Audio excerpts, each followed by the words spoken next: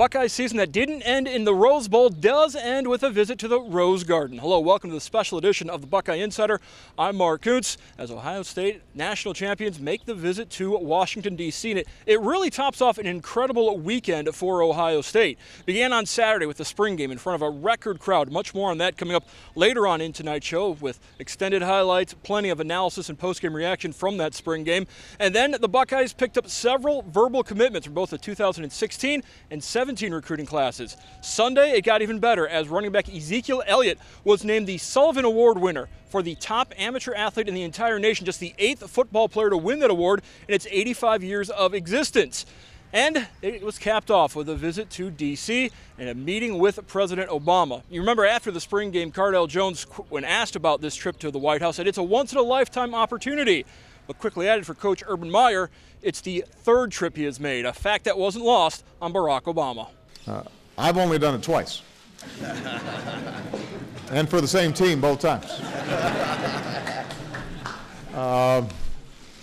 This was a historic year in college football. The country got to enjoy its first ever college football playoffs. And I will say it was about time. I cannot claim full credit. I will point out that I pushed for a playoff system in 2008. I'd say I throw my weight around. PolitiFact, which keeps track of whether politicians keep their promises. This is a promise kept by me. So you're welcome, America. It was a great playoffs. It was an exciting season from start to finish, and to say that Ohio State's path to the title felt improbable at times would be an understatement. At one point last year, the Buckeyes were ranked as low as 23rd in the nation, but they kept on battling back with the help of not one, not two, but three quarterbacks. At first, they lost Braxton Miller, a Heisman contender, before the season even started.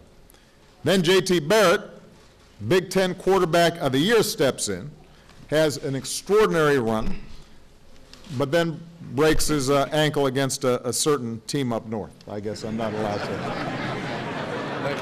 I'm not allowed to.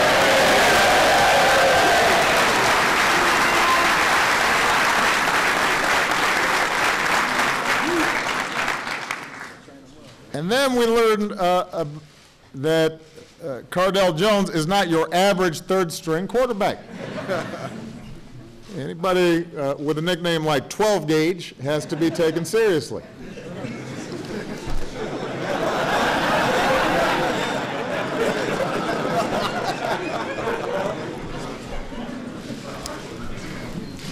I told him that I could throw a football 75 yards also, but he didn't believe me. So he clearly is a smart kid. But the Buckeyes hit their stride when it mattered most.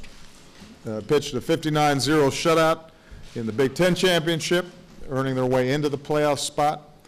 Beat top-ranked Alabama in the first round, then rolled up a decisive win against the Oregon Ducks for the national championship. At critical moments throughout the season, we learned about the character of this football team. And we met the characters who made up the football team along the way, like Joey Bosa, the Big Ten Defensive Player of the Year. Joey, where's Joey? Right there.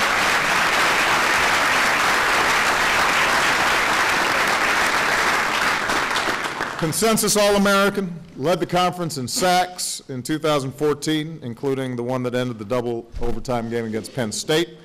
Followed each one with his signature celebration, a shrug.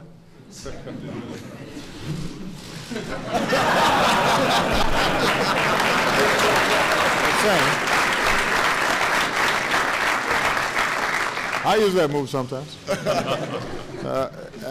Now, Joey's hair may be short now, and he looks good. I actually like it shorter. See, I appreciate that. But he assures us that the shrug will be back next year. Wide receiver Evan Spencer was named team MVP in 2014 for his selfless play, great blocking, and even a perfectly thrown touchdown pass to Michael Thomas in the Sugar Bowl. Evan, go ahead and wave.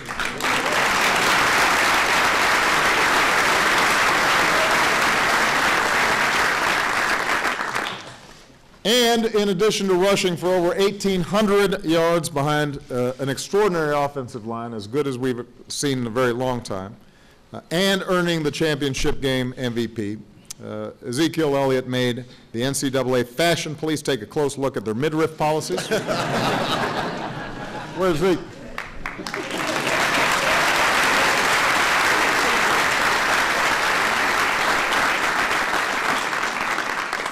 Thanks for tucking in your shirt today. We appreciate that. He said I needed to get the rule changed. You see that? Yeah, you know. Not shy. Look, I already got the playoff. All right, now I got other stuff to do now. But in all seriousness, this was a team of true character, of true resilience. As I said to him when I had a chance to shake the hands of all the players, you know, everybody's going to go through ups and downs in life, and how folks handle it. How the quarterbacks on this team supported each other. You know, that's what every organization wants to see, is people stepping up for each other.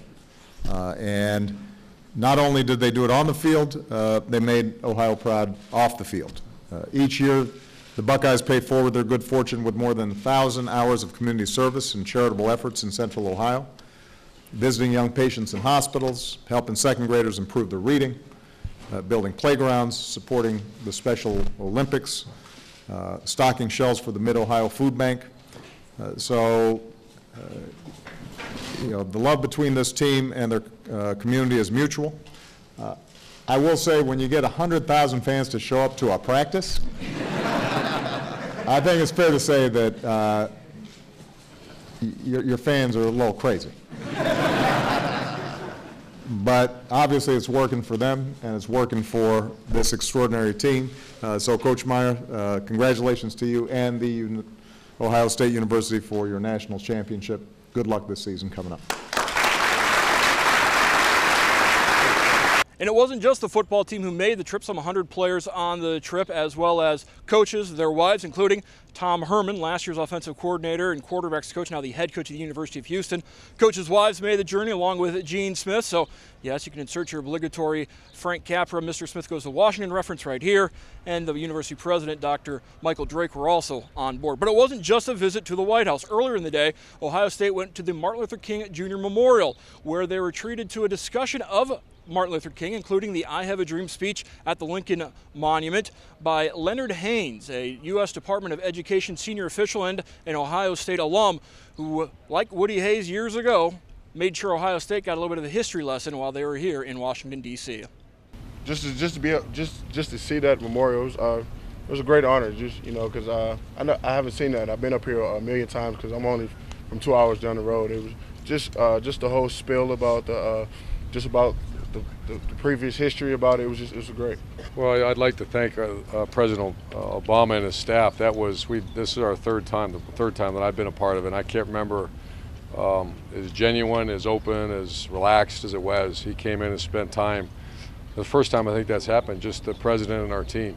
And very appreciative. Glad he's a sports fan. Glad he made the point several times, but it's true that he jumped right in the middle of a conversation about a college football playoff that we obviously benefit. So it was a great day. You know, not every day you get to see the President of the United States. So, let alone shake his hand. Yeah, let alone shake his hand and, you know, listen to him talk about you and your teammates. You know, it's something special. So it was a fun day. I think we were all we were all thinking something profound to say when he came up and shook our hands, and we were all like, "Hi, Mr. President." So I don't know, it was a good experience, and really, I mean, we won't forget it for the world. Following the trip to White House, Ohio State had one more visit to make on their Capitol trip as they went to the Capitol. Had a tour of the Capitol facility with Senators Rob Portman and Sherrod Brown and other members of the Ohio congressional delegation. Of course, much more on this Washington, D.C. trip can be found online on our YouTube channel, WOSN Sports. Check out the Buckeye Insider playlist. We're going to take a break. When we come back, Mike Miller will join me, and we'll take a look back at the spring game in front of 99,000 and change.